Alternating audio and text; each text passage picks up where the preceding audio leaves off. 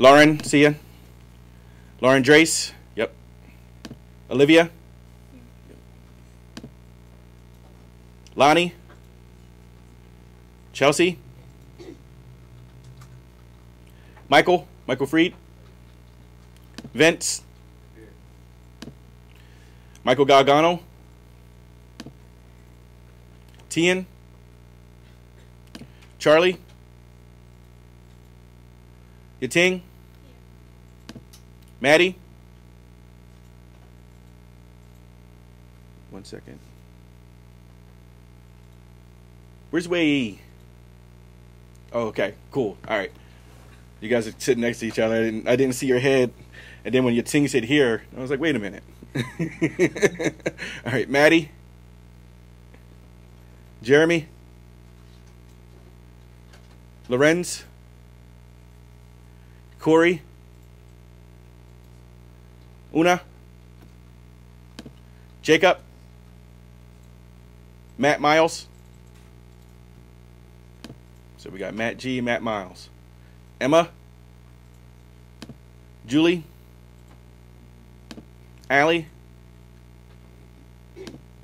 Samuel told me he's not going to be here. Corin told me she's not going to be here. Isabella. Jordan. Zach. And your fan. All right, cool. All right. Let me put the projector on.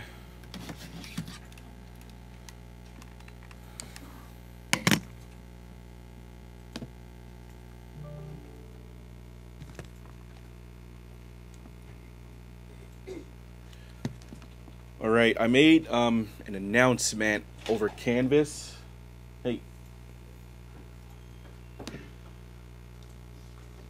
Lorenz. Gotcha. Let me see. Right.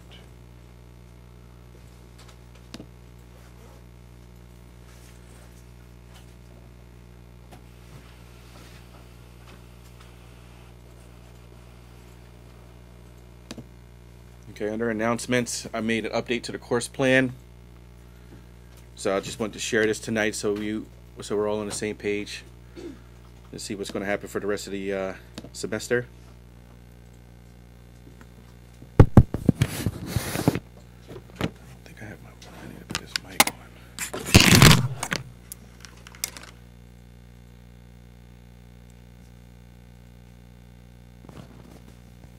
Okay.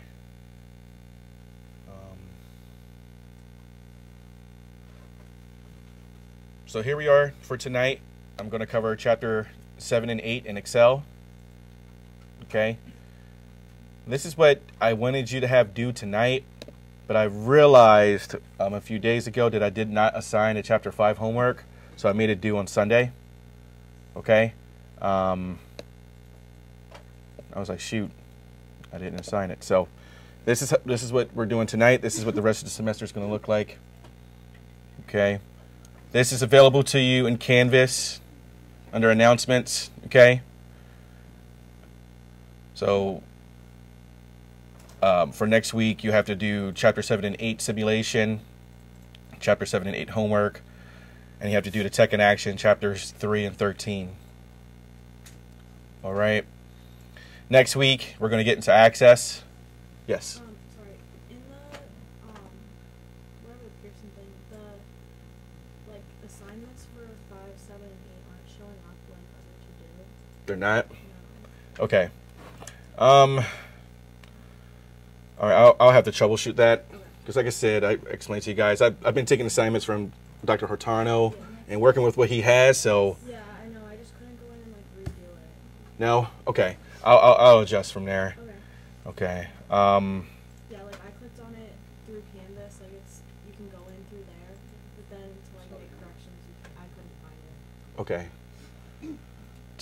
So it didn't upload to it wasn't when I go in through Pearson. It's not on the to-do list. Okay. Or assigned or anything. You can get it through Canvas, but not through Pearson. Okay. After I do the lecture, I'll dig into it. Okay. All right. Thank you. Yeah, no problem. Thank you for bringing that to my attention. So next week's going to be Access, Chapter 1. The 15th is your second exam. We're going to cover, that's going to be on Chapters 5, 7, and 8. Okay. You can also see here during Thanksgiving break, you will have to turn in second action 9 and 10. And you'll have to do quiz 4 as well. Okay. When we get back, I'm going to cover Access Chapter 2 and Access 3. And then your final exam and your last exam will be Exam 3, and it'll be on Access Chapters 1 through 3. Okay. That's on the 13th. It's on a Thursday, just like tonight. Okay. And that will bring us to the end of the semester. Okay. Does anyone have any questions about that? Yes.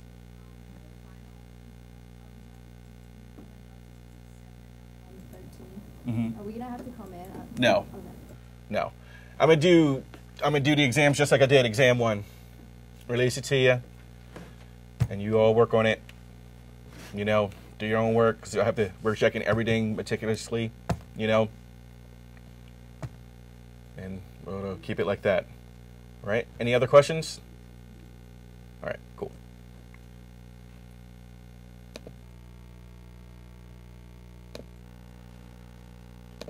All right. So tonight I'm going to cover 2 chapters. Okay, Chapter 7 and 8. And then we're going to do the audio PowerPoints. I'm going to go over the PowerPoints myself first, and then show you the audio PowerPoints. I'm sorry, sir. What's your first name? Jack.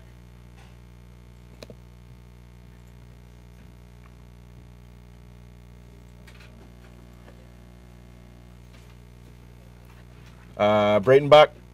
All right.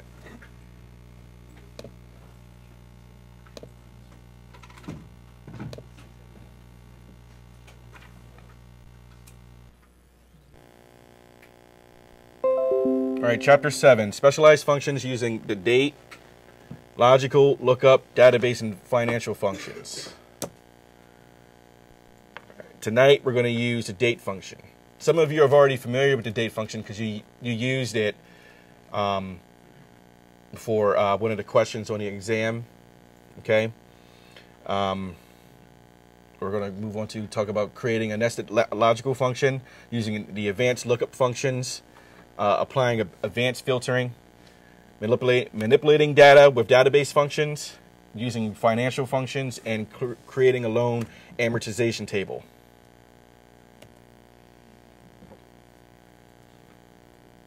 All right, we're going to also talk about date functions using the year fraction function, the days function, using date, year, and month functions, and other date functions. All right, Excel's date and time category includes a variety of date and time functions. You see here.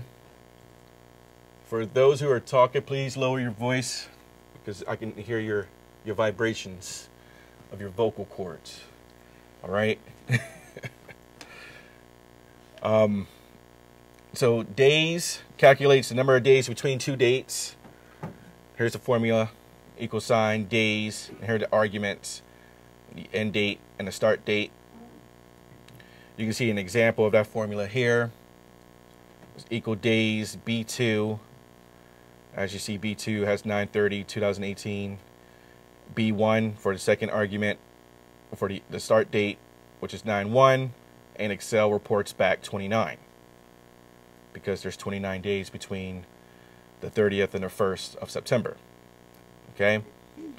The year frac formula calculates the fraction of a year between 2 dates. Okay. Here we have equals year frac, and here are the arguments: start date, comma, end date. Pretty self-explanatory, these functions.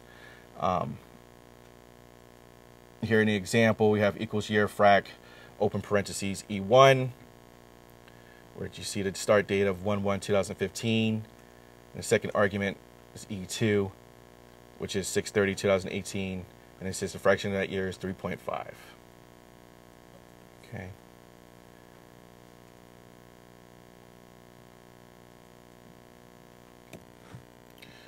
Now, Excel time and date functions. All right, these are additional time and date functions. Day displays the day.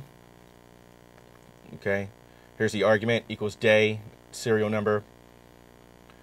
So right here is an argument. Here's an example of the formula is equal day, open parentheses B1.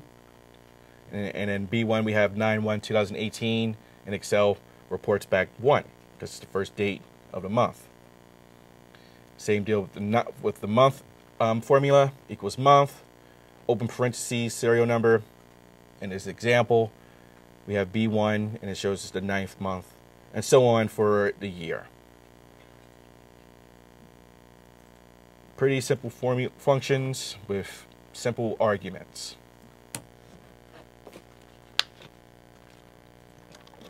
Now we're going to move on to talking about creating a nested logical function. Okay, the skills include creating a nested if function using the and function, nesting an and function, and nesting an or a not function. All right, a nested function is a function that's embedded within an argument of another function. All right. You all learned about the if logical function in earlier chapters, and that enables you to test two outcomes of a situation. What happens if you have 3 or more outcomes?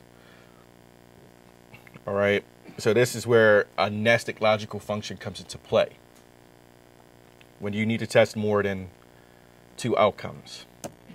So here in this example, on this slide, I have last names, titles, hire date, salary, and a bonus amount. And up here, you'll see if the person's hired before this date, they get a 9% bonus. If they're hired on or before this certain date, they get 5%. Or if they're hired after this date, they get 3%. You know, there's several outcomes here. So this figure here is a flow chart, and it shows you the logic behind making the correct determination. So if hired before 1/1/2010, if true, then increasers, they get their salary multiplied by 9% for the 9% bonus. If false, then the next logical test would be if they're hired on or before 1/1/2015. If true, multiply by 5%. If not, multiply by 3%. Okay. This figure is just to show you an illustrated example of how nested logic works. Okay. So here we have it now, that same example written out in the formula.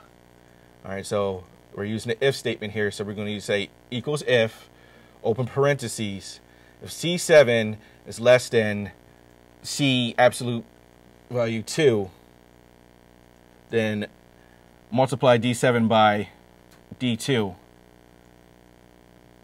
which is where we are right here. If not multiply, then C7, then the next test would be if C7 is less than or equal to C3, then multiply D7 by D3. If not, multiply D7 by D4. Okay. It's kind of hard to show you that formula without seeing the actual spreadsheet. But you see, C7 has a hire date, D7 has a salary, and D2 has the bonus percent. Okay.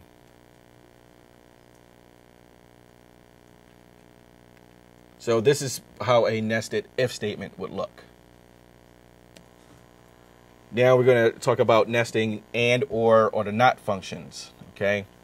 The and accepts 2 or more logical tests and displays true if all conditions are true, or false if any of the conditions are false. The OR function evaluates to true if any of the conditions are true, and returns false only if all the conditions are false. And not evaluates only one logical test and reverses the truth of the logical test. So here's the argument. Here's a formula right here. Equals and the arguments are logical test 1, logical test 2, logical test 3, or again evaluates to true if any of the conditions are true. Okay, remember, and is if all the conditions are true, and or is if any of the conditions are true. All right, they both have the same argument. All right, equals or, open parentheses, logical 1, logical 2, logical 3, etc. And not, it reverses the truth of the logical test. It's just one argument there, equals not, and then you put your logic.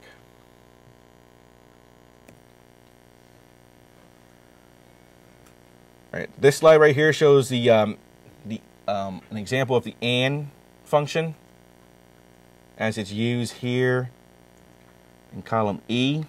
So we have AND open parentheses B5. So we have B5 right here, so which is the title column. If B5 equals manager, all right, and then also they're looking to see if D5 is less than E2 or 70,000. All right, see it, Ryan. So this function here is looking for people who are managers and they make less than 70,000. All right, now we're going to talk about advanced lookup functions, including the lookup field and using the index function and the match function. All right, you learned about VLOOKUP already, okay? Some of you got a little mixed up with using an F statement versus VLOOKUP for one of the exam questions. Other lookup functions that Excel has is what's called index and match. Right here in this slide is an example of the index function. Index returns a value at the intersection of a specified row or column. All right, and here's the formula. Equals index, or the function equals index, open parentheses. The first argument is the array or the range of the range of cells. You can see the array example right here. This example is looking for A2 to B5. Sorry, I should put this on. See, A2 to B5. The next argument is row number. In this case, we have 3. And that means the third row in the array you selected. So 1, 2, 3. You see that's why it has this number here, 8,445, because that's the third number in this row, in this array. And then the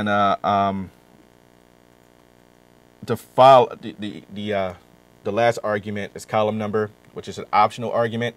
Again, always remember when you're looking at your functions, if you see a square bracket, that means it's an optional argument. And here we have the column number 2. And that means the second column, which is the B column.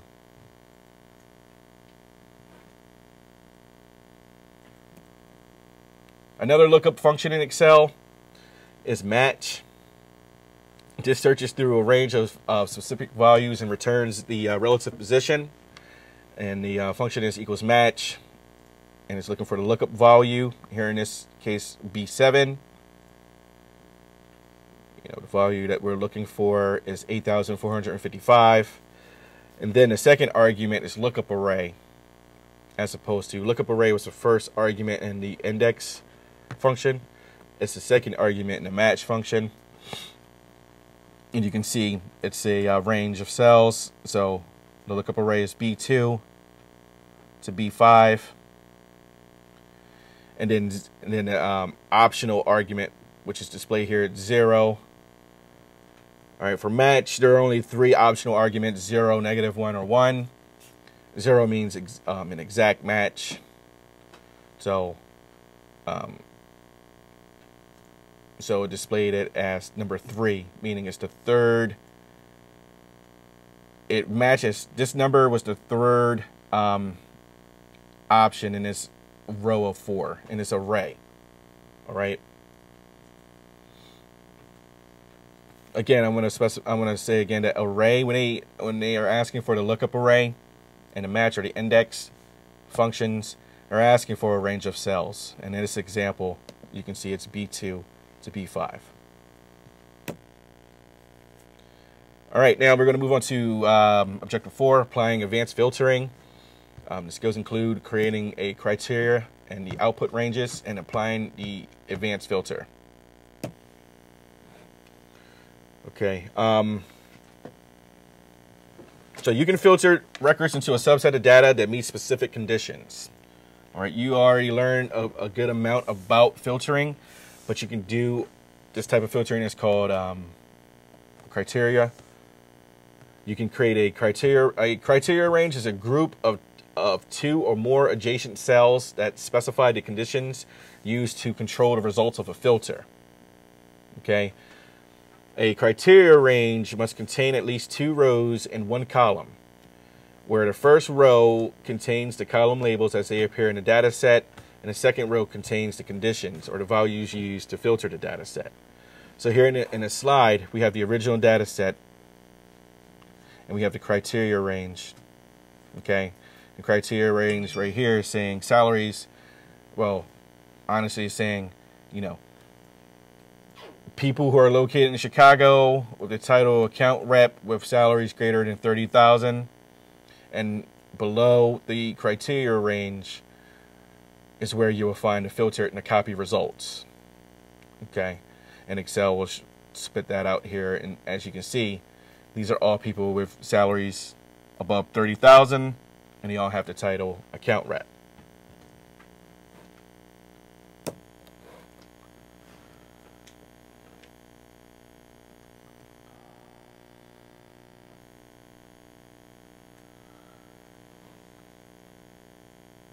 So yeah, again, so here in this example, an additional row has been added to the results, to the criteria. Well, an additional row has been added to the criteria, and the results have increased. All right, a third row was created and has created another filter for account reps who live in Atlanta. So, as you add more items to your criteria, your filtered results will change. All right, so to get to this option here, to the advanced filter, and this might be, if you have Excel open, you may want to test this out, so because a lot of people miss this part. You click on a cell inside of a table, and then you go to the Data tab, and then under Sort and Filter, you click on Advanced, and then that'll bring up the Advanced Filter dialog box, which is what you'll see right here. All right, and then you'll see that you can click on the desired action right here. It says filtering list. You can filter in place, or you can say copy the filter to another location. Here's where you'll choose your list range, your criteria range, and then the copy to.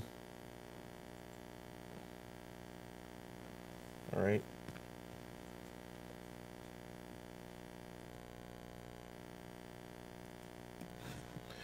So now we're going to move on to manipulating data with database functions. And here is all the database functions here: dsum, daverage, dmin, dmax, dcount.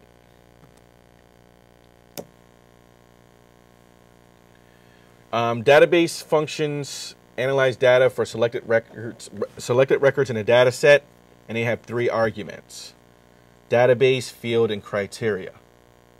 All right, a database is an entire data set.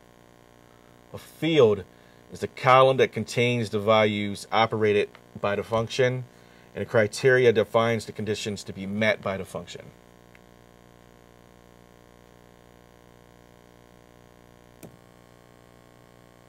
So here are all the examples of the database functions. And here we go. dsum adds values to match specified conditions.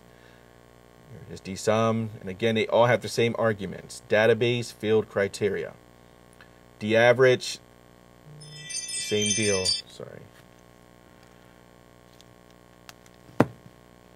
Equals daverage, same arguments. Database, field, criteria. Dmax, database, field, criteria. All right. We also have dmin, which identifies the lowest value that matches specified conditions. Again, same arguments. It's equals dmin. The arguments are database, field, criteria, and dcount, which counts the cells that contain numbers that match specified conditions.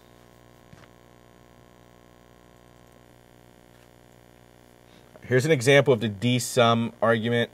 The dsum function with all its arguments answered. So it says equals dsum. In this example, we have A6 through E9.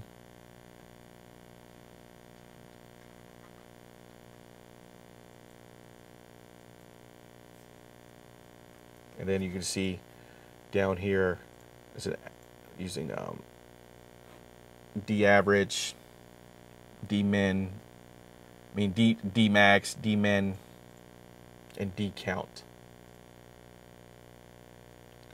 And they all have the same arguments. Okay, so you can just visualize this with substitute dsum, and you can put in daverage, and it'll give you all these different numbers. All right, now we're going to talk about financial functions. PV function, the FV function, NPV, NPER, and a rate function. PV, or present value, calculates the total present or the current value of an investment with a fixed rate, a specified number of payment periods, and a series of identical payments that will be made in the future. Okay. FV, or future value, calculates the future value of an investment given a fixed interest rate term and identical periodic payments. NPV, or net present value, calculates the net present value of an investment given a fixed rate and future payments that may be identical or different. So we have here the function equals PV, and we have all the arguments. Again, rate, number of payments, number of payment periods, payment, future value, and optional type. Well, these both are optional arguments, FV and type. For FV, same arguments, equals FV, rate, number of payment periods, payment, and then the optional arguments, present value and type. Net present value equals NPV, and you're looking for the rate, value 1, value 2. All right, this slide shows examples of PV and FV and NPV and how they've been applied to this worksheet here. So remember, the arguments for PV is rate, number of payment periods, and payment. So we have B6, which is the rate. B5, this is the number of years, or the number of payment periods, which is 20 years. Now we have B4, which is the payment amount for this right here. It's a $100,000 payment. So it's at the present value is $1,256,221. Here's an example of future value as well.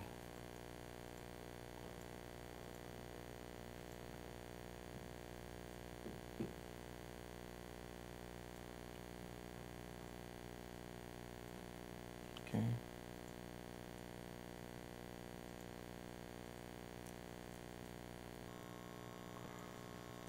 Now, additional financial functions. NPER, this calculates the number of payments for an investment or loan given a fixed interest rate, periodic payment and present value. The arguments are equals, the function is equals NPER. It's looking for the rate, payment, present value with the optional arguments or future value and type. The next function is rate. This calculates the periodic rate of an investment or loan given a number of payment periods, payments, or present value. And this function is equals rate. And here are the arguments, number of payment periods, payment, present value, and optional arguments, future value, and type. And here we have an example of that. Number of payment periods, you see the first argument is the rate. And you see in this example, B3, which is 5.24, is divided by 12. Okay, that's to get the rate for the number of periods, because you have to get the periodic rate. So you have to take your whole interest rate and then divide that by the number of payments per year. So basically, they want to know what you're paying in interest every month. That's why you divide right here. That's his first argument. And then the next one is payment, which is in B5. You see the payment is $694.28. And the argument, there's a negative in front of B5. That's because, you want your payment to reflect as a positive figure, even though this is reflecting debt. So you have to put a negative in front of it to reflect it as positive. Okay, that's something else that you all have to keep in mind too. You lost some points with that. Some people lost some points with that the last exam. And B2, the last argument, which is present value. And, it's saying that the present value of this current loan is $30,000. So, and then the answer was 48, meaning it's going to take you 48 payments to pay off this loan of a monthly payment of $694. All right, and here you have the example of rate. It was rate, B11 multiplied by B12, which is the number of periods in a year, or 12 months in a year, multiplied by 12. Multiplied by 4. Okay. And then the payment again with a negative in front of it, so it can reflect as a positive in Excel. And the present value up 30,000. And it returned a rate at 0.44. That's your periodic rate. All right, now we're going to move on to formulas in the amortization table using the IPMT function, using the PPMT function, using the cumulative interest payment function, and the cumulative principal function. All right, so how many of you have seen a table like this before, an amortization table? How many of you have student loans? Okay. This is something that you're going to see after you graduate. Okay? You're going to see, how many of you have ever financed a car or something? I know you guys are young. You may not be at that point in your lives yet, but whenever you finance something and you have to pay it off in monthly installments, part of your documentation is going to be what's called a loan amortization table. And basically this breaks down what you're paying in interest and your principal every payment. Okay? So this is what this table is showing you up here. We have your loan, your APR, your number of years, and the number of payments per year. And then, it shows you started with a $30,000 balance. Your monthly payment stays the same, $660.59. But part of your payment is going to go to interest to pay back your loan. So $68 of it is going to go towards the interest. This is how much went towards your principal. And then this now is your new ending balance. Okay? And now here's an example of cumulative interest. Okay? IPMT shows you an individual interest for a payment. Cumulative interest shows you like a cumulative amount of interest you paid. Okay. So you'll get this amortization table in your documentation anytime you buy a home, a car, you take out any type of loan, you're going to get something like this. It's going to break down what you're paying in interest and principal per payment. Okay. Excel has functions built in where you can do that yourself as well. IPMT calculates the periodic interest for payments for a payment period on a loan or an investment given a fixed interest rate. Here's the function equals IPMT. Here's all the arguments, rate, period, number of payment periods, and present value.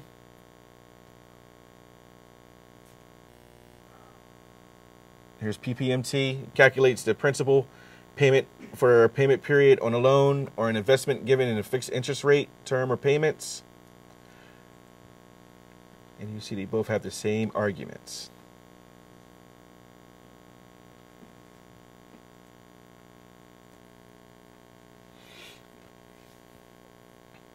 All right. Cumulative interest function, or CUM IPMT, calculates the cumulative interest through a specified payment period. Okay. And you can see all the arguments here: rate, number of payment periods, present value, start period, end period, and type. Cumulative principal function calculates the cumulative principal through a specified payment period.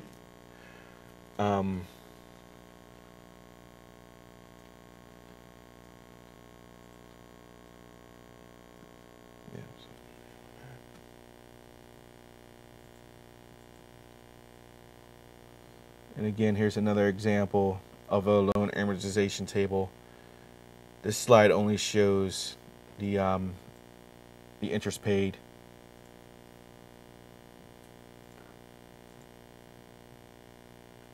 All right, so in summary, there's additional Excel functions, date, logical, and lookup. These include date, day, month, and year. We talked about if, and, or not. We talked about additional lookup functions, including index and match. We talked about database functions, the dsum, daverage, dmin, dmax, dcount. We talked about financial functions, PV, FE, NPV, NPER, rate, IPMT, PPMT, CUM, IPMT, and CUM principal. Does anyone have any questions? Okay, that was chapter 7. We're going to move on to chapter 8.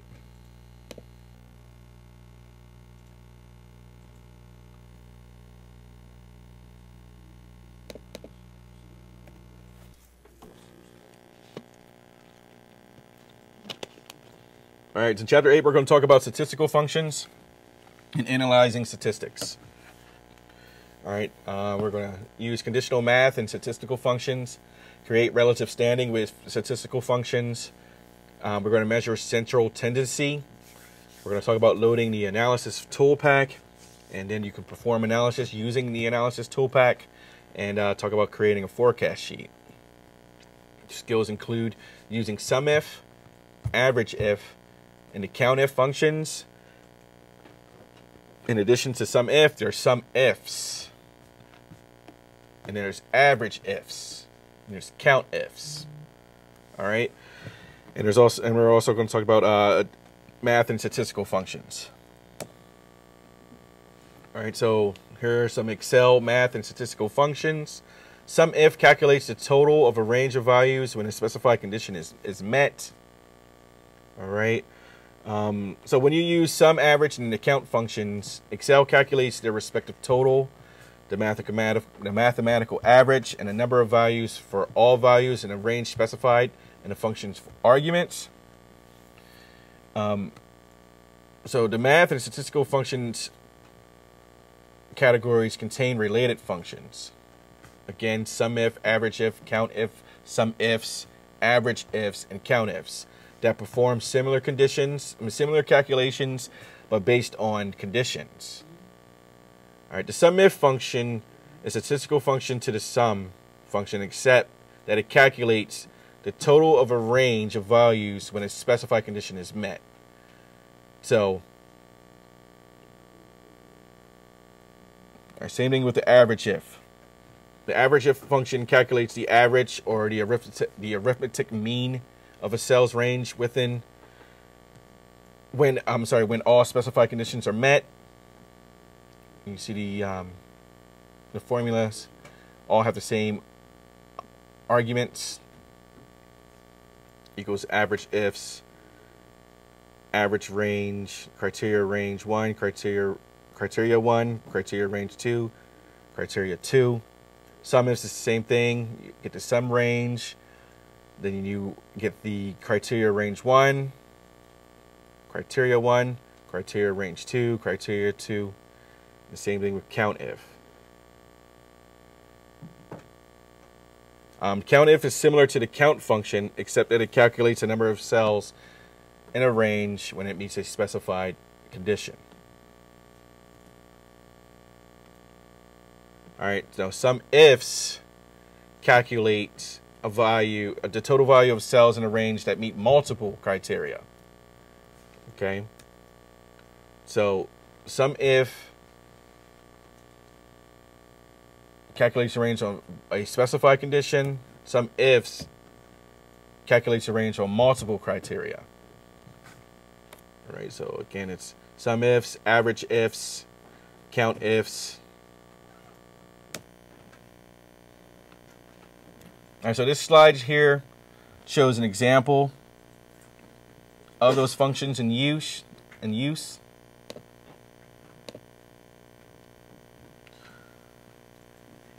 no problem. So right here we have equal sum if, open parentheses, C2, which is here, to C13.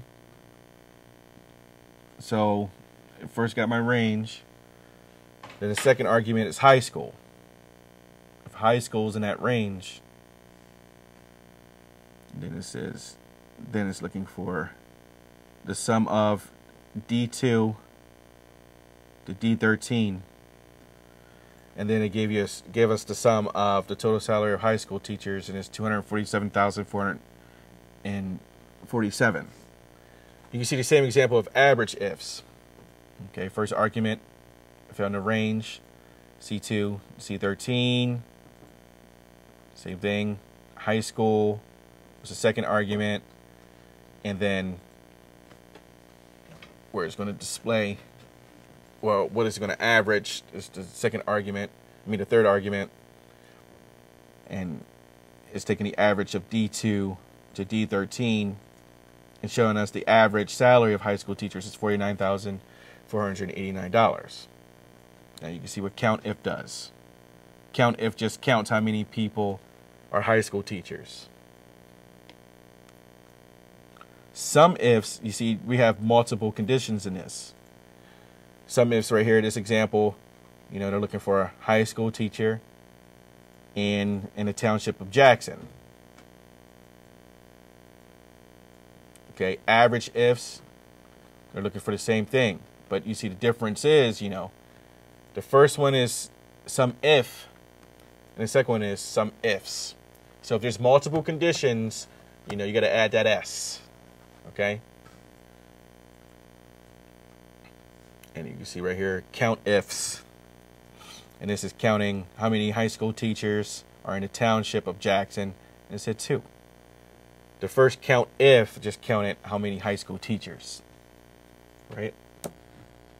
Now we're going to talk about rank and percent rank functions, and the quartile and the percentile functions. Excel contains several ranking functions. The rank EQ function identifies a value's rank within a list of values, and it omits the next rank when a tie exists. The rank average function identifies a rank of a value, but assigns the average rank when identical values exist. Okay, the arguments for these two functions are the number right here you see equals, the function starts with equals rank EQ, or rank dot EQ, open parentheses, the first argument is number. And the number argument specifies the cell containing the value you want to rank. The second argument is ref. The ref argument specifies the range of values that you want to identify, that you want to use to identify the rankings. And then you see the optional argument order. And this enables you to specify how you want to rank the values. The implied default is 0 for descending order, and for any non-zero value is will be in ascending order.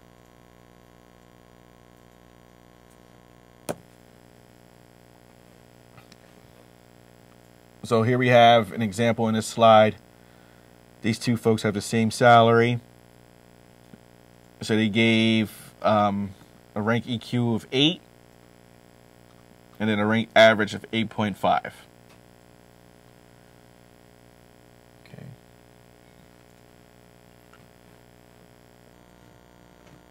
Now additional ranking functions include %rank.inc. This displays a values rank as a percentile of a range where values range from 0 to 1 inclusive. Okay. The arguments are %rank.inc. The first argument is array. The array argument specifies the range that contains the values to compare.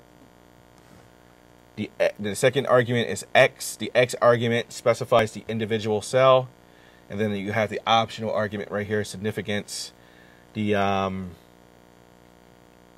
significance optional argument designates the number of significant digits, okay, for to be precise. All right, now we have also %rank.exe. This displays a values ranks as a percentile in a range where values range from 0 to 1 exclusive. And here's just an example of those formulas used or functions used.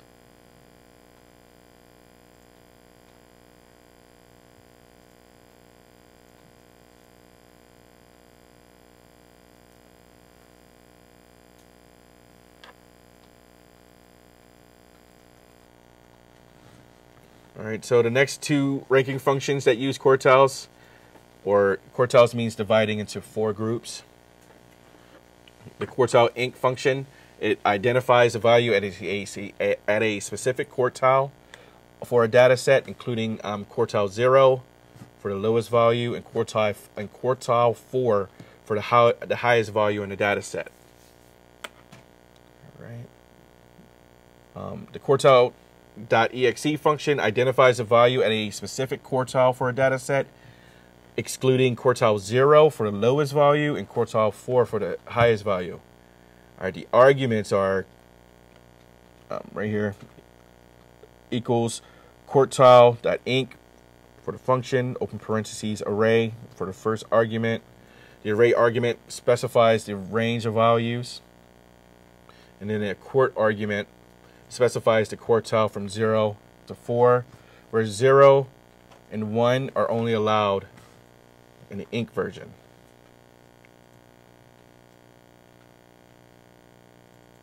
Okay.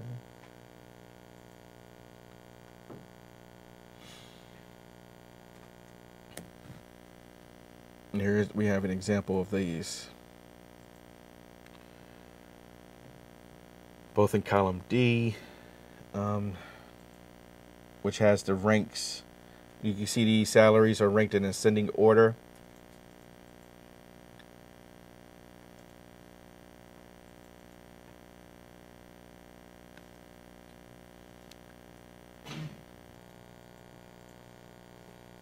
Okay, so additional functions, ranking functions, is the percentile.inc function. It identifies a value at a specific percentile, including 0 and 1. And percentile.exe identifies the value at a specific percentile excluding 0 and 1. All right, so the arguments for this, again, is percentile.inc for the function, open parentheses, array. The array argument, again, is an array. The array argument specifies the range of values, and the k argument specifies the percentile from 0 to 1, and it, just like the previous example,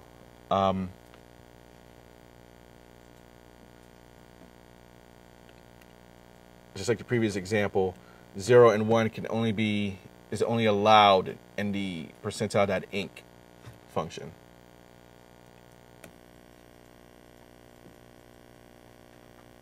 On this side, so just an example.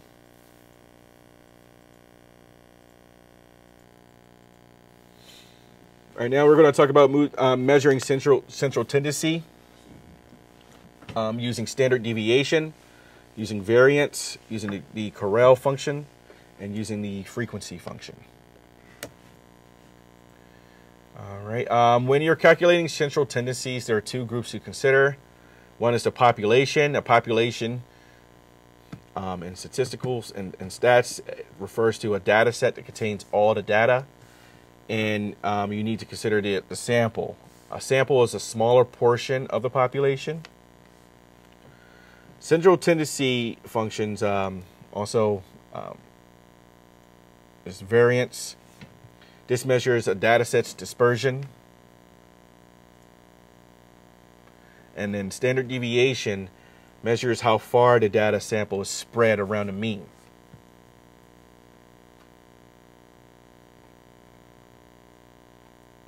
Or spread around the mean, or spread around the average. So Excel has 4 versions of functions to calculate these two central tendencies. Okay. Here are 2 versions of each. Standard deviation.p. This calculates the standard deviation based on population. And standard deviation.s. It calculates the standard deviation based on a sample of the population. And the arguments for these 2 functions are, the first argument specifies the range of values used to calculate the standard deviation. And the second argument isn't commonly used. All right.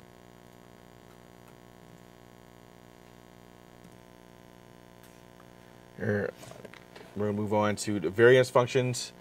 Variance.p calculates the variance based on the population. And variance.s function calculates the variance based on a sample of the population.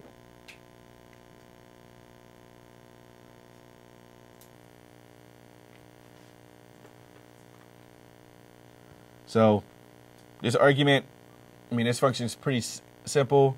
You see we have equals standard deviation.s, and we just put in the first argument, which is number 1, or a range of cells.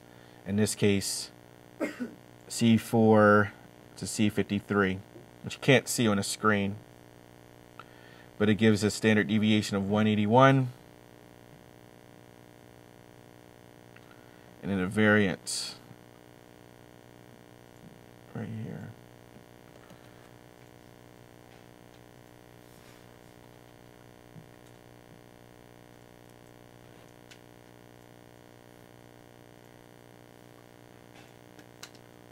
So this is a sample of 50 students, and so because this is a sample,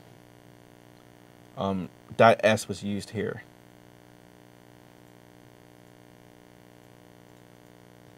Okay.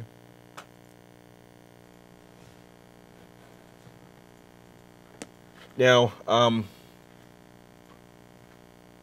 the Correll or the correlation function determines the strength of a relationship between 2 variables. Like, for example, the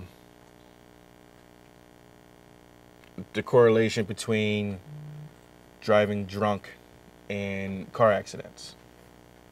Okay.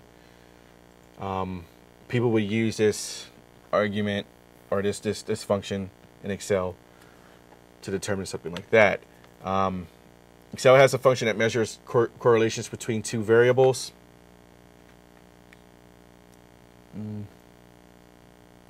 The Correl function, short for correlation coefficient, helps determine the strength of a relationship between two variables when used to compare data sets. The function will return a value between between -1 and 1. All right, so right here is an example of the correlation between salary and credit score. Okay, this particular data sheet is saying, the higher the salary, the higher the credit score you have, which isn't necessarily true. I will say, if you have a 450 credit score, you need to work on that. Okay, but this is showing basically an example of, if you had to make a point, lower salaries equals lower credit score. Basically, credit score is all based on your payment history. All right, now more for measuring central tendency. Frequency determines the frequency distribution of a data set. So in here, basically, frequency is going to count the amount of time something happened. So in this example, you'll see the salary of $39,203 came up 12 times. The salary of $51,775 came up 13 times. And here's the argument for frequency. It's equals, here's the formula for the frequency function equals frequency. And the first argument is looking for the data array. Here in the example, the data array is C3 through C52. And then the second argument is the bins array. And the bins array argument is the range of numbers that specify the bins in which the data should be counted. So here it has H4 to H6. So it's counting, it's looking for the frequency of these numbers or these bins of numbers.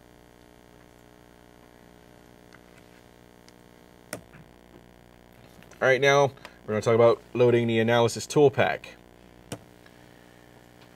In order to get to the analysis tool pack, because you will need to use, you'll need to perform an analysis using what's called ANOVA or covariance. In Excel, you'll need to do this. You'll need to enable the analysis tool pack. You can get there from the File tab, and then you go to Options, and then you'll see Add-ons on the left-hand side. And then once you select Add-ons, you'll see inside the Manage box, you'll see something that says Go, and then you'll click on the analysis tool pack, and it'll bring you. This is what the screen looks like.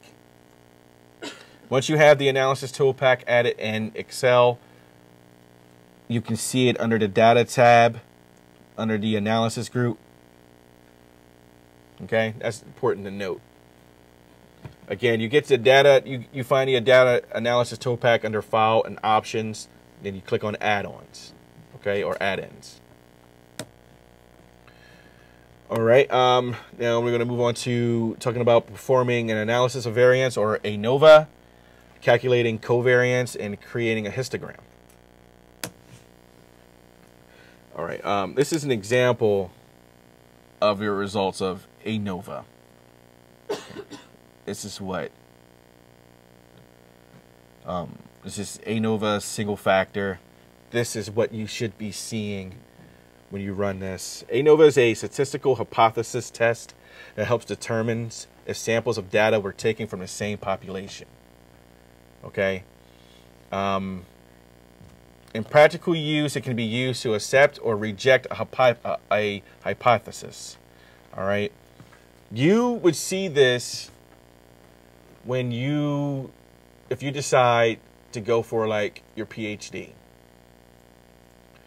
and you need to defend your thesis, and if someone wants to make sure that the data that you used is good data, they would use a NOVA on your population data set to make sure that you are in fact using that population. All right.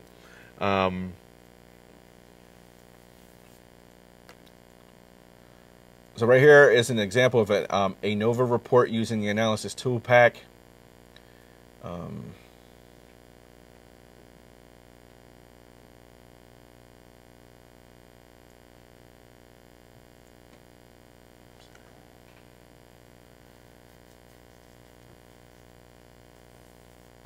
So right here, this example is a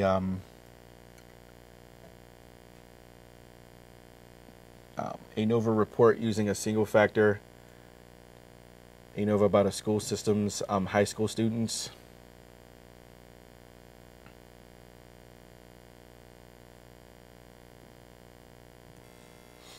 And basically this is what all this stuff means. You see the report will have these columns.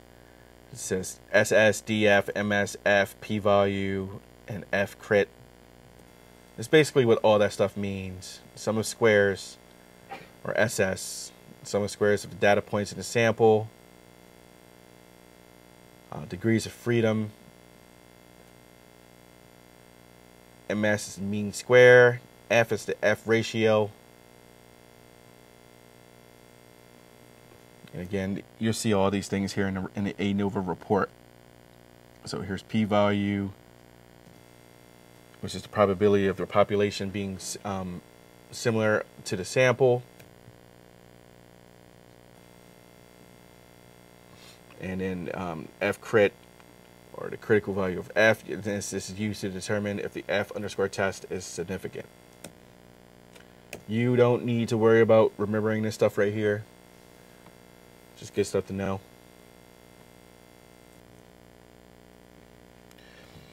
Covariance is similar to correlation. It's a measure of how two sets of data vary simultaneously.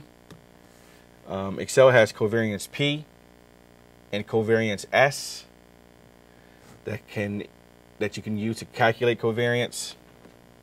And there's also a covariance reporting feature included in the analysis tool pack. All right, so in order to do that, you would click on the data tab in the analysis group, then click on the data analysis to display the data analysis box. Again, you gotta have the data analysis tool pack installed first. And remember, you get there from File, Option, Add-ins. All right, and then you select covariance and click OK. And then it'll ask you for an input range. And then you can select group by columns or group by rows, depending on the organization of the data. The first row contains the values, and then you check labels in the first row, checkbox is selected, and then you select the option, the output option, then you click OK. So here in this example is basically saying that more days of schools missed by students, the lower their SAT scores. Okay, we would expect a negative relationship, which is indicated here. So the more days that you miss of school, the lower you scored on your SAT. A histogram is a visual display of tabulated frequencies. All right, you can use the analysis tool pack to create a histogram. It's kind of like using the frequency function, in that it requires bends to tabulate the data, and it will return a frequency distribution table. So in order to create a histogram, you got to go to the data tab in the analysis group, and then you click on data analysis to display the data analysis dialog box. And again, I can't stress this enough.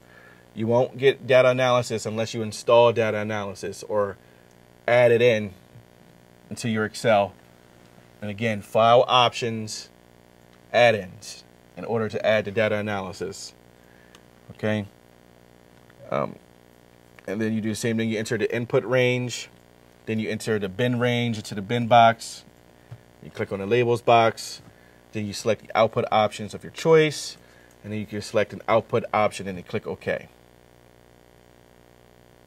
This slide shows the is in a frequency distribution table from which this histogram was created. So it's created right from this table right here.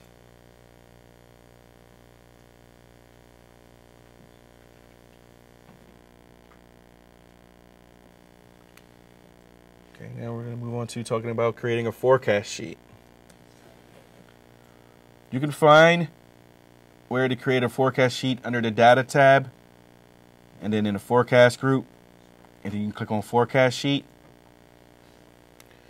A forecast worksheet details trends based on historical data, and this example is tracking the average SAT scores over years as they compare to average teacher salaries. The forecast sheet feature will generate a chart and also a corresponding table to provide a future forecast based on given data. In order to create a forecast worksheet, you need to sort the data in chronological order. Then you select the data range for the desired forecast. Then you go to the Data tab, and then you go to the Forecast group, and then you click on Forecast Sheet. And then you select the desired forecast N, and then you click Create, as you see right here. All right, looking at this slide, the blue line represents the historical data based on the shaded table, and the orange lines represent the forecast results.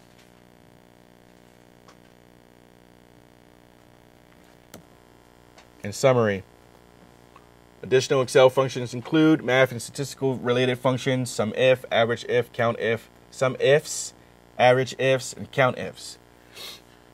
Relative standing functions, which forms various groups, rank, percent rank, quartile, and percentile. Descriptive statistical functions, standard deviation, variance, correlation, and frequency.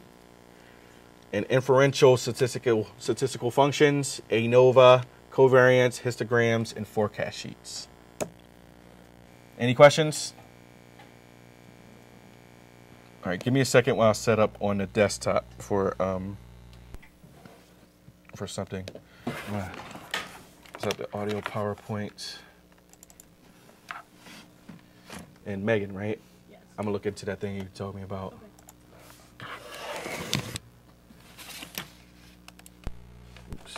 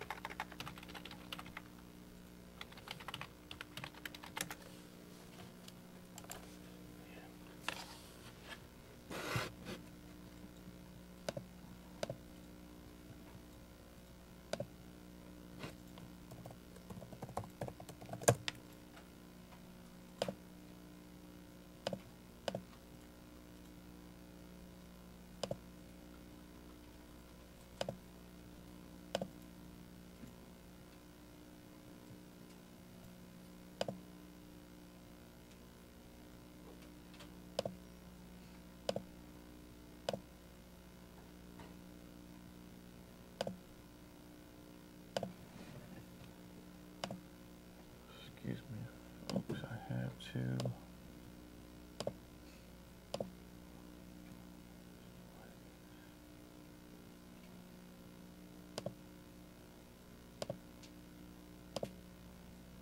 Oh, man.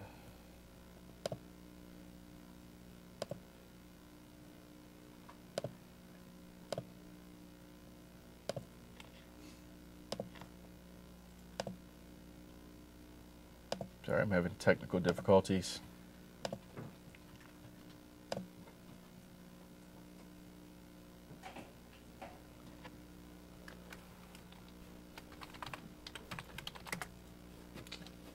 Oh man, I haven't logged in this way in a while.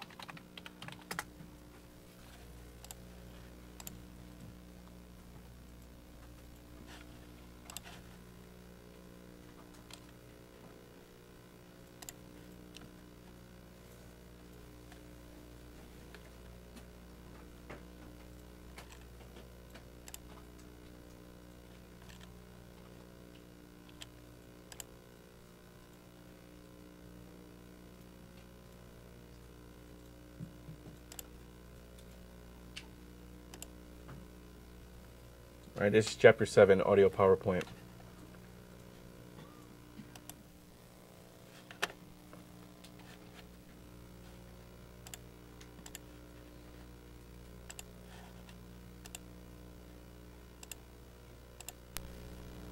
In Chapter 7, you will learn how to manipulate data using date, logical, lookup, database, and financial functions. The objectives for this chapter are: use date functions, create a nested logical function, use advanced lookup functions, apply advanced filtering, manipulate data with database functions, use financial functions, create a loan amortization table.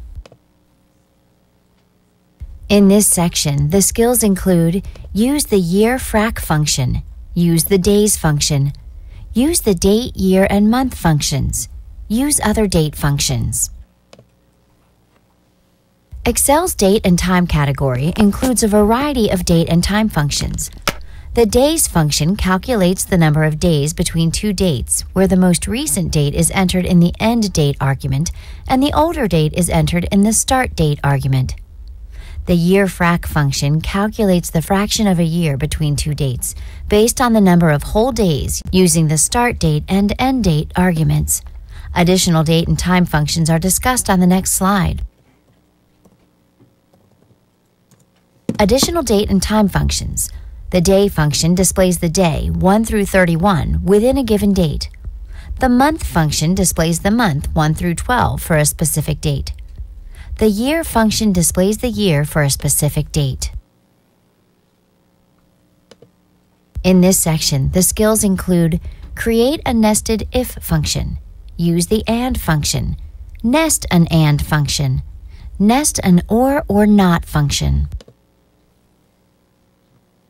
A nested function is a function that is embedded within an argument of another function. In an earlier chapter, you learned about the if logical function, which enables you to test two outcomes for a situation. What happens if there are 3 or more outcomes? The example in the text concerns the payment of a bonus based on employees' time with a company. Although there are 3 dates that determine the percent of the bonus, we only have to test 2. Do you know why? The figure on the left shows the worksheet, and the figure on the right shows a flow chart picturing the logic necessary to make the correct determination. Notice that there are 2 if functions, which are nested. Be sure you understand the structure of the flowchart. We see the same flowchart as on the previous slide, but it now contains the cell references. The nested if statement is shown on the right. As you can see, one if function is nested within the other if function. You can directly enter this line in the formula bar or use the function arguments dialog box to construct it. Excel provides 3 additional functions to help in the construction of complex conditions. These are the AND function, which accepts 2 or more logical tests and displays true if all conditions are true, or false if any one of the conditions is false. The OR function evaluates to true if any of the conditions are true, and returns false only if all conditions are false. The NOT function evaluates only one logical test and reverses the truth of the logical test. This slide shows the AND function is used in column E.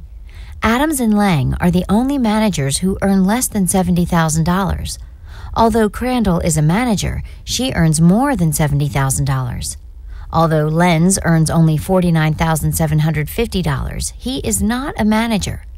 Study the last 3 columns so that you understand the results for each worker. In this section, the skills include: create a lookup field, use the index function, use the match function. In an earlier chapter, you learned how to use the VLOOKUP and HLOOKUP functions to look up a value, compare it to a lookup table, and then return a result from the lookup table. 2 other lookup functions that are helpful are index and match. The index function returns a value at the intersection of a specified row and column of an array. =, index, parentheses, array, comma, row, _num, comma, bracket, column, _num, bracket, parentheses. The figure shows that the index finds the intersection of the third row and second column in the array of names and sales. In this case, cell B4 is at that intersection within the range. The index function then returns the data contained in that cell, which is $8,454. The match function searches through a range for a specific value and returns the relative position of that value within the range. =match, parentheses, lookup underscore value, comma, lookup underscore array, comma, bracket, match underscore type, bracket, parentheses. The figure shows that the match function in cell B8 looks up the value stored in cell B7, $8,454, compares it to the range B2 through B5, and then finds an exact match on the third row of that range. Therefore, the match function displays 3. In this section, the skills include create criteria and output ranges, apply an advanced filter. Data becomes more useful in decision-making when you can filter the records into a subset of data that meets specific conditions. A criteria range is a group of 2 or more adjacent cells that specifies the conditions used to control the results of a filter. A criteria range must contain at least 2 rows and 1 column, where the first row contains the column labels as they appear in the dataset, and the second row contains the conditions, values used to filter the dataset. For example, a manager might want to identify account reps who earn more than $30,000 in Chicago. The slide shows the original dataset, criteria range, and copy of records that meet these 3 conditions. Note, unlike your previous work with filters, the original dataset is still visible, and a copy of only those records that meet these conditions are copied to another location. Notice an additional row has been added to the criteria, and the results have increased. The third row created another filter for account reps who live in Atlanta, with no salary specified. The results of both queries use the OR condition, and that is why there are more results. To apply the advanced filter, you click a cell in the data table. On the Data tab in the Sort and Filter group, click Advanced to display the Advanced Filter dialog box. Click the desired action. Filter the list, in place, or copy to another location. Ensure the list range displays the range containing the original dataset, including the column headings. Enter the criteria range, including the criteria labels, in the criteria range box. Specify the copy to range if you selected copy to another location. Enter only the starting row. Click OK. Note, to perform the advanced filter for the OR condition, you must select all 3 rows of the criteria range, the column labels, the row containing the criteria for Chicago account reps earning more than $30,000, and the row containing criteria for Atlanta account reps. In this section, the skills include use the dsum function, use the daverage function, use the dmin function, use the dmax function, use the dcount function. Database functions analyze data for selected records in a dataset, and they have 3 arguments: database, field, and criteria. The database argument is the entire dataset, including column labels and all data on which the function operates. The field argument is the column that contains the values operated on by the function. This can be the name of the column in quotation marks or the column number. The criteria argument defines the conditions to be met by the function. This range must contain at least 1 column label and a cell below the label that specifies the condition. Excel database functions are: the dsum function adds the values in a column that match conditions specified in a criteria range. The daverage function determines the arithmetic mean, or average, of values in a column that match conditions specified in a criteria range. The dmax function identifies the highest value in a column that matches specified conditions in a criteria range. Additional database functions are discussed on the next slide. Excel database functions are: the dmin function identifies the lowest value in a column that matches specified conditions in a criteria range. The dcount function counts the cells that contain numbers in a column that match specified conditions in a criteria range. Note, dcount excludes missing values. This slide shows the results of applying the various database functions. It specifically shows the dsum function, but all the other functions, average, max, min, and count, have the same arguments: A6 colon E19, comma, E6, comma, A22 colon E23. In this section, the skills include: use the PV function, use the FV function, use the NPV function, use the NPER function, use the rate function. Excel has several financial functions. The PV, present value function, calculates the total present, current value of an investment with a fixed rate, specified number of payment periods, and a series of identical payments that will be made in the future. The FV, future value function, calculates the future value of an investment, given a fixed interest rate, term, and identical periodic payments. The NPV, net present value function, calculates the net present value of an investment, given a fixed rate, rate of return, and future payments that may be identical or different. Additional financial functions are discussed on another slide. This slide shows specific examples of how the present value, PV, future value, FV, and net present value, NPV functions have been applied in a worksheet. Excel has several financial functions. The NPER, number of periods function, calculates the number of payment periods for an investment or loan given a fixed interest rate, periodic payment, and present value. The rate function calculates the periodic rate for an investment or loan given the number of payment periods, a fixed periodic payment, and present value. This slide shows specific examples of how the number of periods, NPER, and rate, rate functions, have been applied in a worksheet. In this section, the skills include: enter formulas in the amortization table, use the IPMT function, use the PPMT function, use the CUM IPMT function, use the CUM PRINC function. The financial functions that were discussed in the previous objective yield a single result. Suppose you want to create a payment schedule that shows the interest per payment period, principal repayment for each payment, and remaining balance after each payment is made. This is called a loan amortization table, and a partial table is shown in the slide. Because this example is for a car loan over 4 years or 48 monthly payments, the complete schedule cannot be viewed in its entirety. Let's look at the financial functions that are needed to generate this amortization table. Additional Excel financial functions.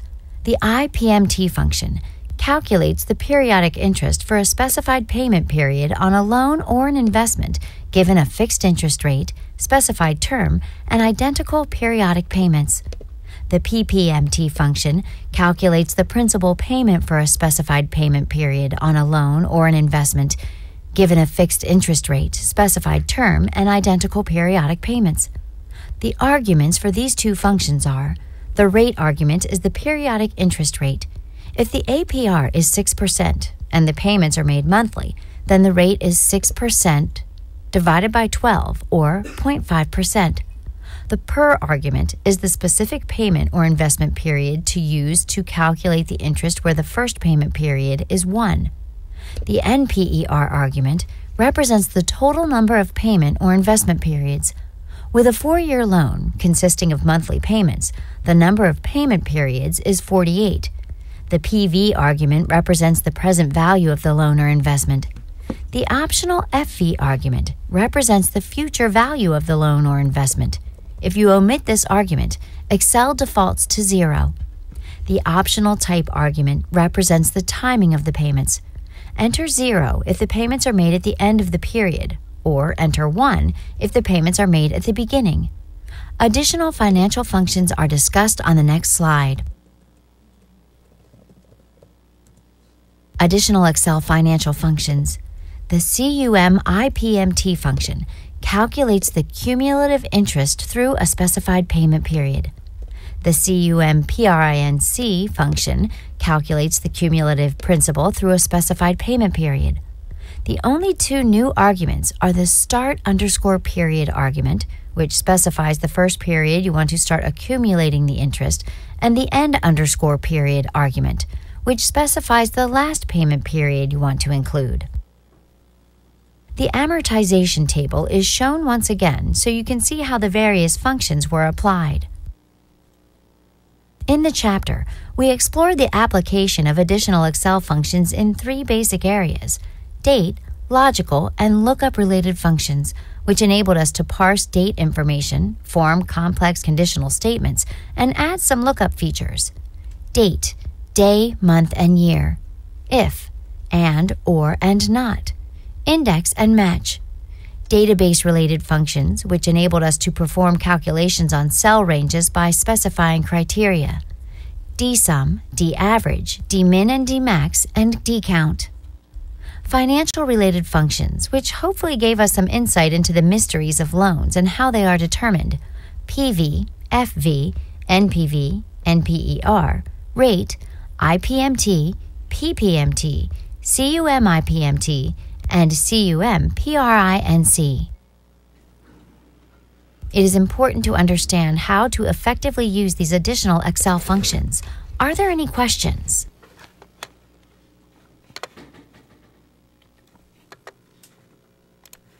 All right, now we're going to do chapter 8, and that will be the end of the night.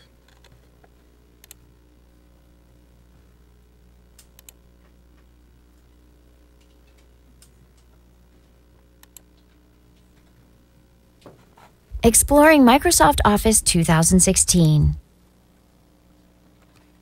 In Chapter 8, you will learn how to employ statistical functions to analyze data for decision-making.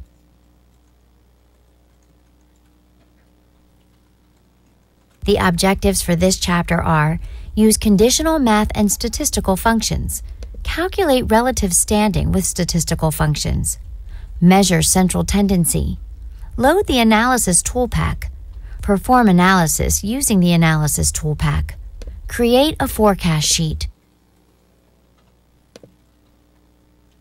In this section, the skills include: use the SUMIF, AVERAGEIF, and COUNTIF functions. Use the SUMIFs, AVERAGEIFs, and COUNTIFs functions. Enter math and statistical functions. When you use sum, average, and count functions, Excel calculates the respective total, the mathematical average, and the number of values for all values in the range specified in the function's arguments. The math and statistical function categories contain related functions: SUMIF, AVERAGEIF, COUNTIF, SUMIFs, AVERAGEIFs, and COUNTIFs that perform similar calculations but based on a condition. The SUMIF function is a statistical function similar to the sum function, except that it calculates the total of a range of values when a specified condition is met. The AVERAGEIF function calculates the average, or arithmetic mean, of all cells in a range when a specified condition is met.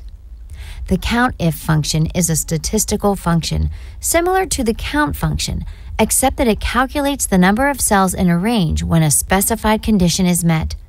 Additional math and statistics functions are discussed on the next slide.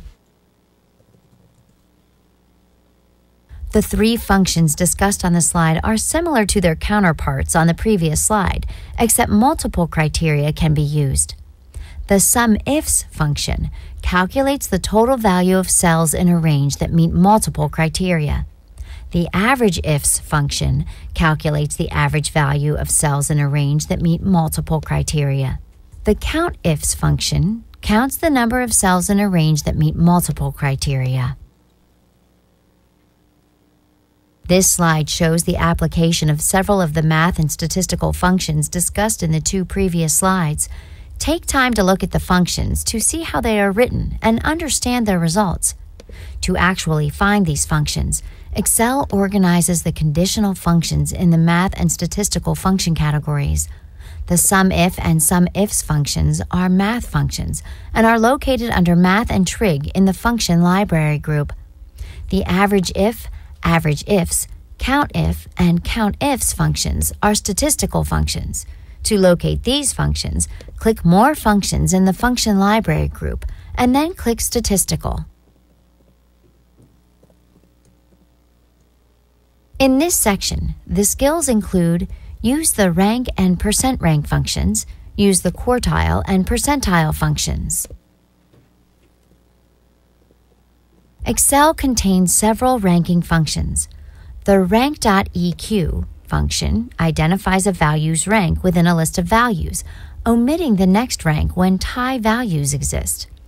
The rank.avg function identifies the rank of a value, but assigns an average rank when identical values exist. The arguments for these two functions are: the number argument specifies the cell containing the value you want to rank. The ref argument specifies the range of values that you want to use to identify their rankings. The optional order argument enables you to specify how you want to rank the values. The implied default is 0 for descending order, and any non-zero value is for ascending order. This difference between these two functions is shown on the next slide. Both rank functions use column D, which has the salaries ranked in ascending order. Additional ranking functions. The percentRank.inc function displays a value's rank as a percentile of the range of data in the dataset. The values range from 0 to 1, where 0 is the lowest percent rank and 1 is the highest. The INC indicates that 0 and 1 are included. The percentRank.exe function is similar to percentRank.inc in that it returns a value's rank as a percent, but excludes 0 and 1, hence the exe. The arguments for these two functions are: the array argument specifies the range that contains the values to compare. The x argument specifies an individual cell. The optional significance argument designates the number of significant digits for precision. This difference between these two functions is shown on the next slide. Both percent-rank functions use column D, which has the salaries ranked in ascending order. Notice the differences, especially at the top and bottom where 0 and 1 were included and excluded.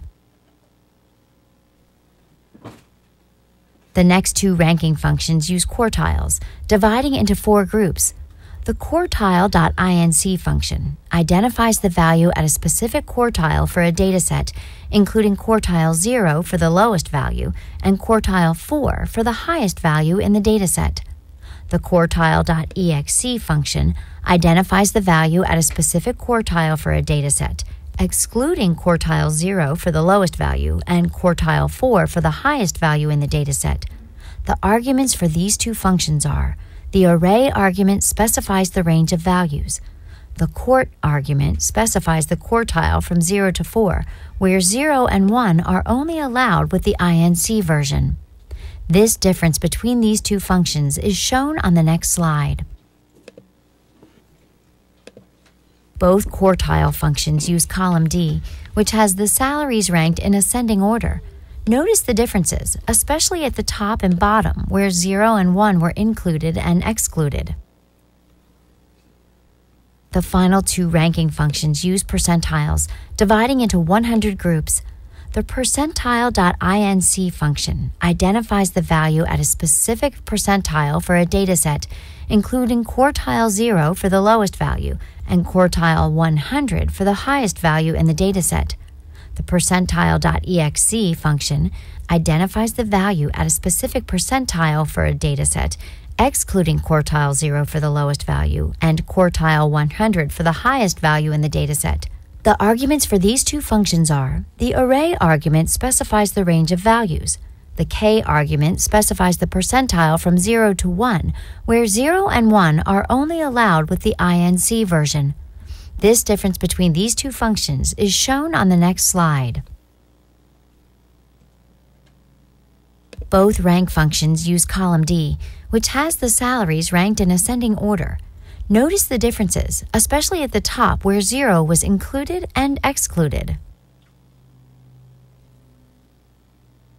In this section, the skills include: use the standard deviation function, use the variance function, use the Correll function, use the frequency function. When calculating central tendencies, there are two groups to consider. A population is a data set that contains all the data you would like to evaluate. A sample is a smaller, more manageable portion of the population. The example given in the text is all educators in the state of Pennsylvania constitute an example of a population, and a survey of 10% of the educators of each city in Pennsylvania is a sample. When dealing with statistics, determining the 10% that are surveyed is the difficult part. The two common functions for measuring central tendencies are: variance is a measure of a dataset's dispersion. Standard deviation is the measure of how far the data sample is spread around the mean, average. Excel provides 4 versions of functions to calculate these two central tendencies. We will focus on 2 versions of each. Standard deviation functions. The stdev.p function calculates the standard deviation based on the population. The stdev.s function calculates the standard deviation based on a sample of the population. The arguments for these two functions are: the first argument specifies the range of values used to calculate the standard deviation. The second argument is not commonly used. Variance functions. The var.p function calculates the variance based on the population. The var.s function calculates the variance based on a sample of the population. Both functions use column C, which contains the test scores. Notice that the standard deviation only uses one argument, which is the test scores. This is a sample of 50 students, so the S versions of STDEV and VAR are used. You have heard many times about a relationship, correlation, between two variables. For example, the correlation between smoking and cancer. Excel has a function that measures correlations between two variables.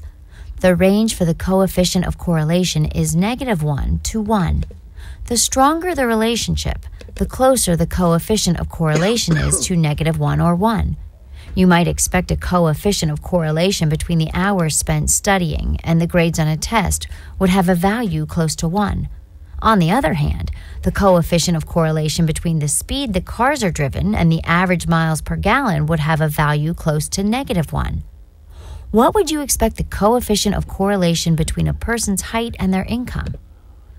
The CORREL function, short for correlation coefficient, helps determine the strength of a relationship between two variables. When used to compare datasets, the function will return a value between -1 and 1. As seen in the formula bar, we are comparing columns A and B, which represent salary and credit score. As you can see, there is a strong correlation between salaries and credit scores. The frequency distribution is a meaningful descriptive tool because it determines how often a set of numbers appears within a dataset.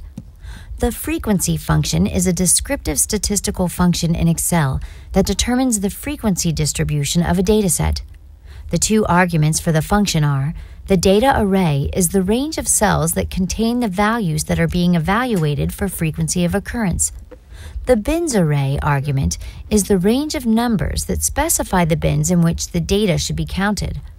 As seen in the formula bar, we are using column C, which contains salaries, and creating 3 bins based on quartiles and the corresponding salaries in column H. We see that there are 12 people in the first quartile and 13 in the second and third quartiles. In this section, the skills include load the analysis tool pack. As you learned in Chapter 6, add-ins are programs that can be added to Excel to provide enhanced functionality. The Analysis Tool Pack is an add-in program that provides statistical analysis tools, specifically for performing an analysis of variance, or ANOVA, and covariance, and creating a histogram. To enable the Analysis Tool Pack add-in, you click the File tab and click Options. Select Add-ins on the left side. Ensure that Excel Add-ins is selected in the Manage box and click Go. Click the Analysis Tool Pack checkbox to select it and click OK. In this section, the skills include perform analysis of variance, ANOVA, calculate covariance, create a histogram. ANOVA is a statistical hypothesis test that helps determine if samples of data were taken from the same population. In practical use, it can be used to accept or reject a hypothesis. There is no one function to calculate ANOVA in Excel. However, we will create an ANOVA report using the Analysis Tool Pack. One of the three types of ANOVA. We will create an ANOVA report using a single-factor ANOVA about a school system's high school students. To use the Analysis Tool Pack to create a single-factor ANOVA report, on the Data tab in the Analysis group, click Data Analysis to display the Data Analysis dialog box. Select ANOVA Single Factor and click OK. Click the Input Range selection box and select the range of data you want to analyze. Select either grouped by columns or grouped by rows based on your data layout. Choose the default alpha 0.05, meaning there is a 5% chance of rejecting the null hypothesis. Select an output option and click OK. This slide shows the result of an ANOVA test, and the table on the right shows how to interpret the results. Don't worry, this will not be on the final. Covariance is similar to correlation. It is a measure of how two sets of data vary simultaneously. In Excel, there are covariance.p and covariance.s functions that can calculate covariance, and there is also a covariance reporting feature included in the Analysis Tool Pack. To create a covariance report, on the Data tab in the Analysis group, click Data Analysis to display the Data Analysis dialog box. Select Covariance and click OK. Click the Input Range selection box and select the range of the data you want to analyze. Select Grouped by Columns or Grouped by Rows, depending on the organization of the dataset. If the first row contains labels, check Labels in the first row checkbox to select it. Select an output option and click OK. In this example, we are hypothesizing that the more days of schools missed by students, the lower the students' SAT scores. We would expect a negative relationship, which is indicated in the results shown in the slide. A histogram is a visual display of tabulated frequencies. We will use the Analysis Tool Pack to create a histogram. Creating a histogram is somewhat similar to using the frequency function in that it requires bins to tabulate the data and will return a frequency distribution table. To create a histogram, on the Data tab in the Analysis group, click Data Analysis to display the Data Analysis dialog box. Enter the input range in the Input Range box. Enter the bin range in the Bin Range box. Click the Labels box. Select the output options of your choice. Select an output option and click OK. Shown in this slide is the frequency distribution table from which the histogram is created. In this section, the skills include create a forecast sheet. Excel 2016 offers a new feature that has the ability to create a forecast worksheet to detail trends based on historical data. In this example, we are going to track average SAT scores over the years as they compare to average teacher salaries. The forecast sheet feature will generate a chart and corresponding table to provide a future forecast based on given data. To create a forecast worksheet, You sort the data in chronological order. Select the data range for the desired forecast. On the Data tab in the Forecast group, click Forecast Sheet. Set the desired forecast end. Click Create. Looking at the slide, the blue line represents the historical data based on the shaded table, and the orange lines represent the forecasted results.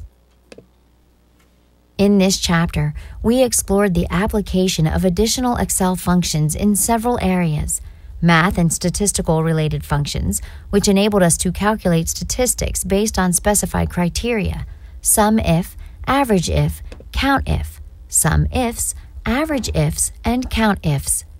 Relative standing functions, which formed various groups: rank, percent rank, quartile, and percentile. Descriptive statistical functions, which enabled us to examine central tendencies: STDEV, VAR, CORREL, and frequency.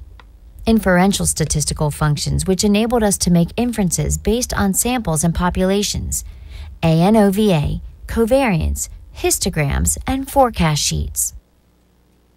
It is important to understand how to use statistical functions to analyze data. Are there any questions? Anyone have any questions? All right, beautiful folks. See you next week.